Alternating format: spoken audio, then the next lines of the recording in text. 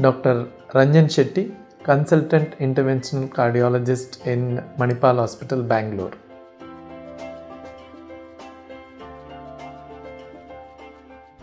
Angioplasty is a process of implanting stent. So what is done in angioplasty is you go from a hand artery, which is the radial artery, or the leg artery, you take a catheter and you reach the coronary arteries. So by reaching the coronary or the vessels of the heart, you inject some dye. You know now there is a block or no block. If there is a block and if it needs to be done by treatment by angioplasty, the further step is done. So in this angioplasty, a wire is passed across the block.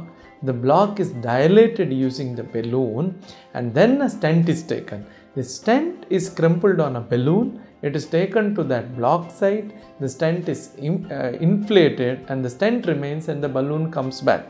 So angioplasty is the whole process of doing it. Stent is the material which remains inside the body.